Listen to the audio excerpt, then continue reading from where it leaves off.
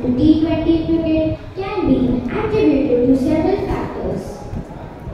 Over time, there has been a shift in audience preferences towards shorter, more fast-paced forms of entertainment. T20 cricket caters to this demand by offering high-octane action-packs into a few hours, making it more appealing to a wider audience, including younger generations with shorter attention span.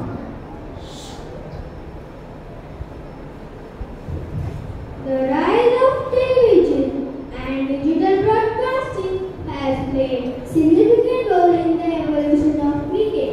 T20 cricket's shorter format fits perfectly into television schedule, making it more commercially viable. Broadcasters and sponsors are attracted to T20 tournament due to their potential for higher viewership and increased advertising revenue. Yes, indeed, T20 cricket has contributed to the globalization of the sports, attracting new fans and players from non-traditional cricketing nations. The format shorter duration and dynamic nature make it more accessible and easier to understand for viewers, thereby expanding cricket's reach beyond its traditional strongholds.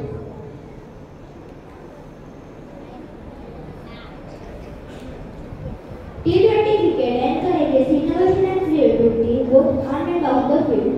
Players are encouraged to take risks, play aggressive shots, and experiment with new strategies, leading to exciting and unpredictable matches.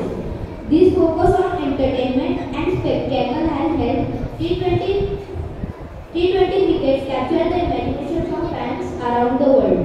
The demanding and long-test cricket with matches lasting up to 5 days can take a toll on players' physical and mental well-being. T20 cricket offers a more condensed schedule, reducing the strain on players and allowing for better workload management. These have become increasing era where players participate in multiple domestic and international competitions throughout the year. Let us find details about the cricket through this interesting script.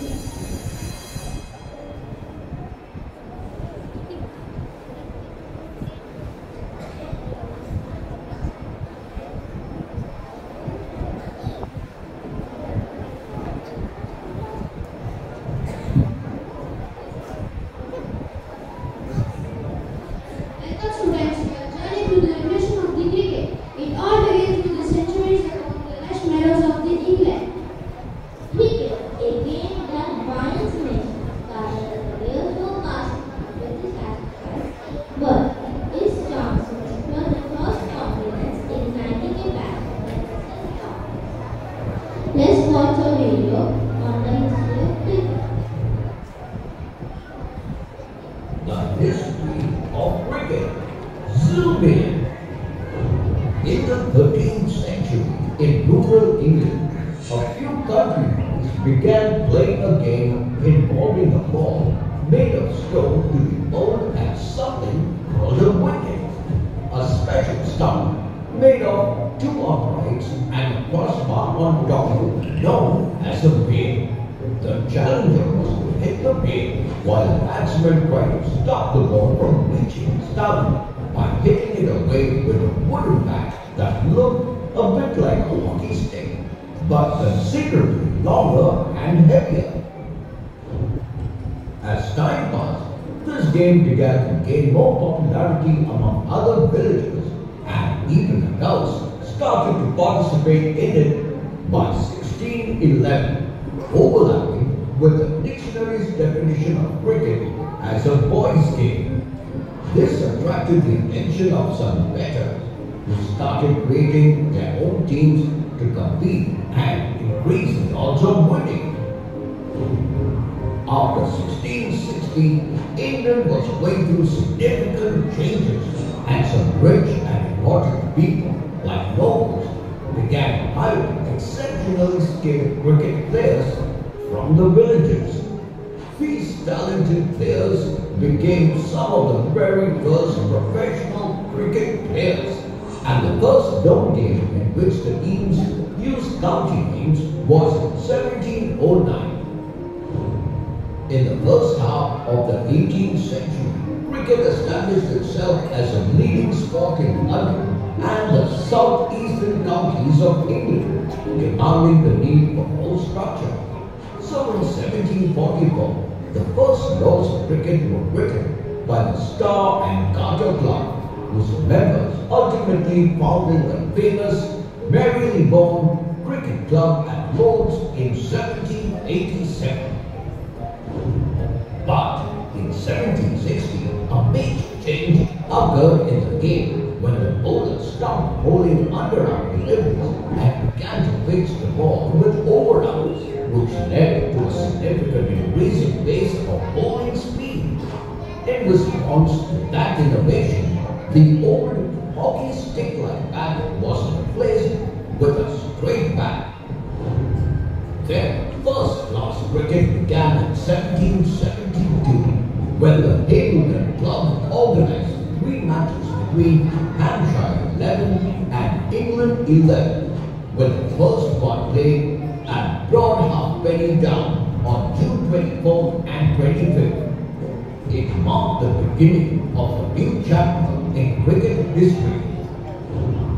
As the British Empire expanded around the world, they took this game to North America as early as the 17th century, and in the 18th century, it arrived in other parts of the globe like the West Indies, India, Australia, New Zealand, and South Africa in the early years of the 19th century.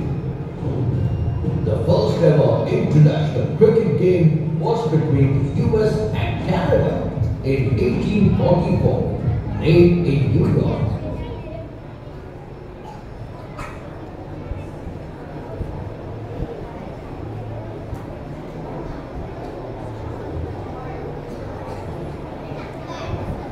Next time, have you ever wondered about the logistics of the cricket pitch? Like how everything is set up? Yeah, definitely. There's a lot to it. Right, let's break it down. So first off, we got the pitch itself. Do you know how long it is? Yeah, I think it's about 22 yards or 2100 meters. And the pitch is around 2 meters, I guess. Right, and the diameter of the field can vary, but it's usually at least 65 meters across. What about the ball and their dimensions? The ball diameter is between 22.4 and 22.9 centimeters. And the bat length can be up to 40 inches. That's huge. What about the stumps? How tall are they? The stumps are about 28 inches tall and have gates on top. The vertical streak is still across them. Cool. Now let's talk about the fielders. What's the deal with long on, mid on, and mid off? This is specific positions on the field. Long on is passed from the batsman and closer to the boundary. Mid on and mid off are closer to the batsman on either side of the pitch. And then there's the wicket keeper and the umpire. The wicket keeper stands behind the stump, right? Yeah, and the umpires are officials who make calls during the game. They're responsible for everything from signaling boundaries to making decisions on LBW.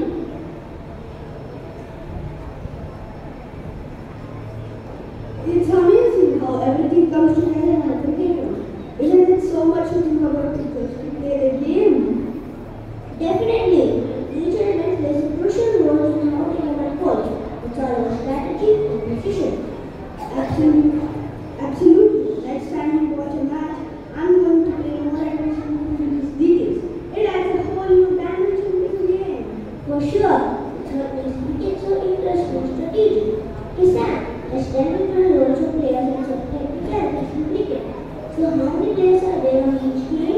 There are 11 players on each team. One team bats while the other team fields. And then they switch. Right. The batting team has 2 batsmen on the pitch at a time. And each player has a specific role like opening batsman, middle order batsman, and so on. And the fielding team has various positions like slip, gully, point, cover, mid-off, mid-on, and fine leg, among others. They position themselves strategically based on a batsman's strength and the type of delivery. What about LBW stand? It starts the leg before wicket, right? Yeah, that's when a batsman's leg obstructs the ball between the stump.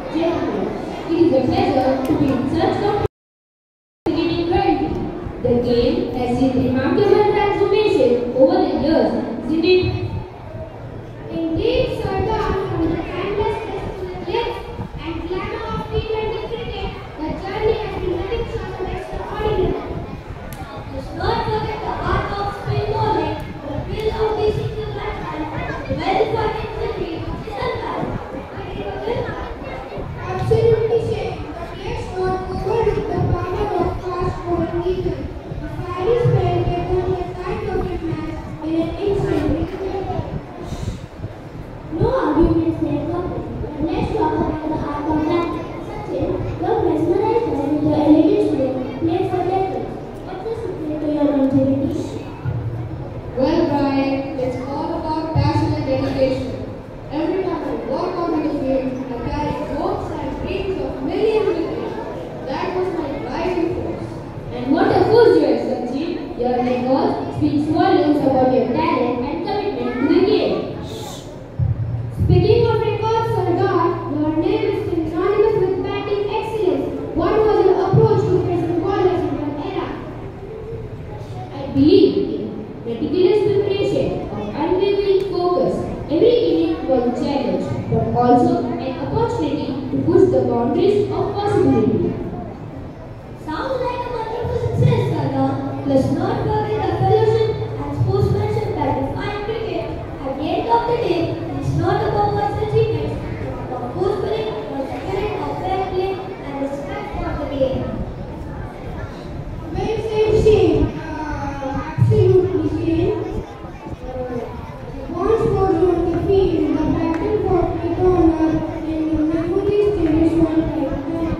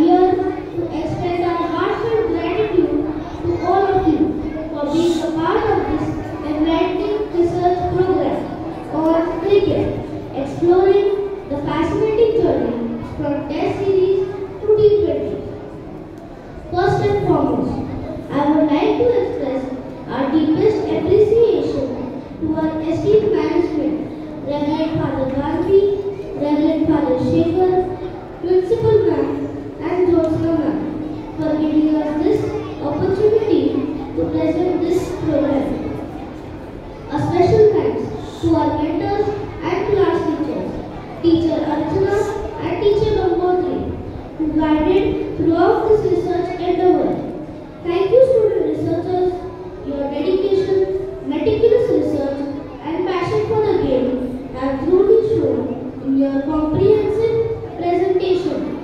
You have taken us on a captivating journey through the evolution of cricket. We also extend our gratitude to the technical and support staff for managing the logistics and ensuring smooth flow of the event. To our audience, thank you for your active participation and keen interest.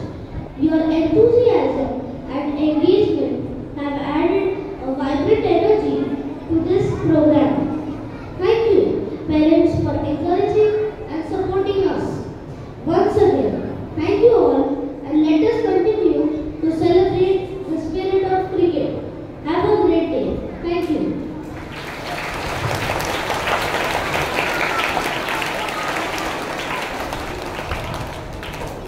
Thank you. May I request our headmistress Jyotsna to say a few words?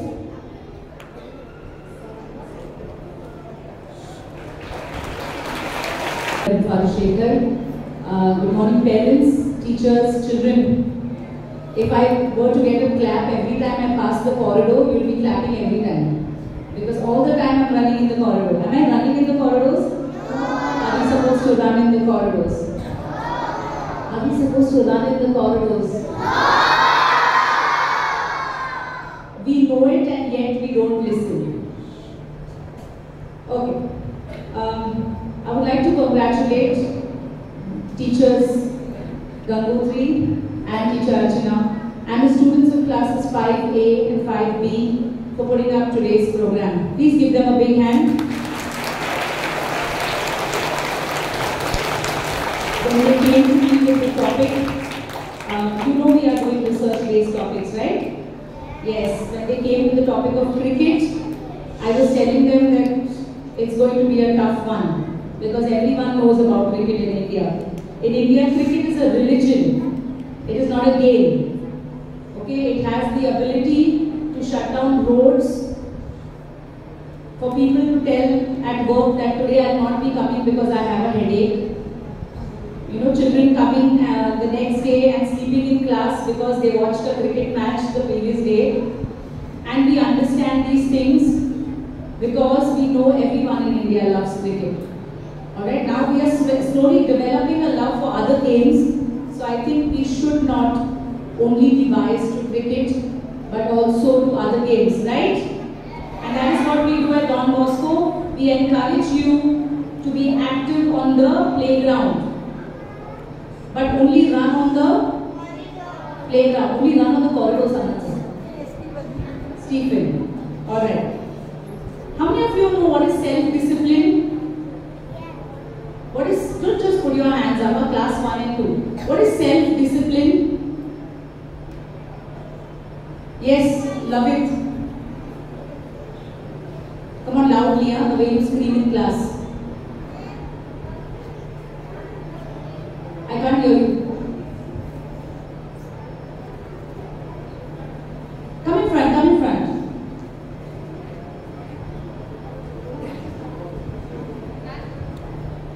Come fast, love it. What is self-discipline?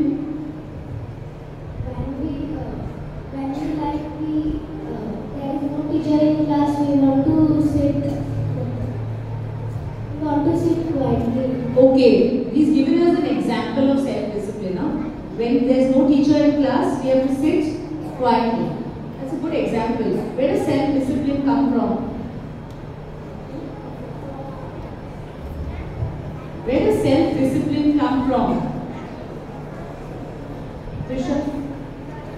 Self-discipline comes from manners. Where does it come from? From inside us. Self-discipline comes from within us. Do you require a teacher to tell you to keep quiet? When we are self-disciplined, thank you, love. Sit here. When we are self-disciplined, we don't require anybody to tell us anything. It comes from within. Okay? And I think it is time now. I know the smaller children will find it difficult, but for the bigger children to start practicing self-discipline. When there's no teacher in the class, what are you supposed to do?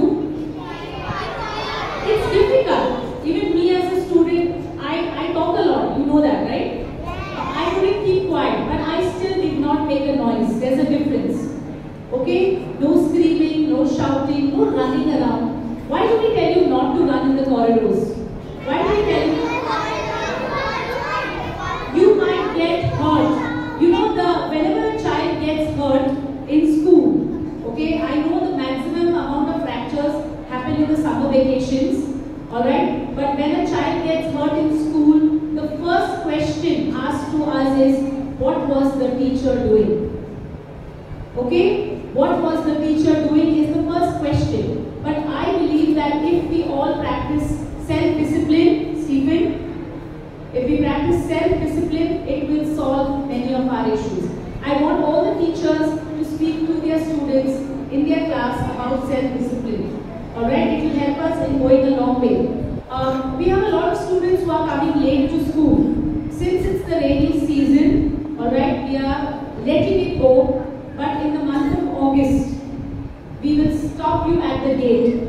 So if you don't want to be stopped at the gate, please come to school on time. Alright, if you are having difficulties in coming to school on time, please come and speak to us. Okay? Another thing is, I'm getting a lot of complaints about children hitting other children. How many of you are hitting your friends? Oh, no hands. No hands. Then I'm wondering why I'm getting complaints. Alright? Okay, self-discipline counts here also. But let me tell you one more thing. If you hit another child, pay attention. If you hit another child, I will not let you go. Okay? If you hit another child, that is me. Okay? So please, do not hit other children. It hurts. Is that clear? Especially class 1. Teachers, I want you to discuss with the students why they should not be hitting other children. And class 2 also, but we'll start with class 1. Alright? So, what did Don Bosco say? Don Bosco said, run, play, but do not sin. Okay, so don't do things that will upset everyone around you. Alright, but have fun. Is that clear? Yes. So let's give class 5A and 5B another hand. Okay. Tomorrow is a holiday.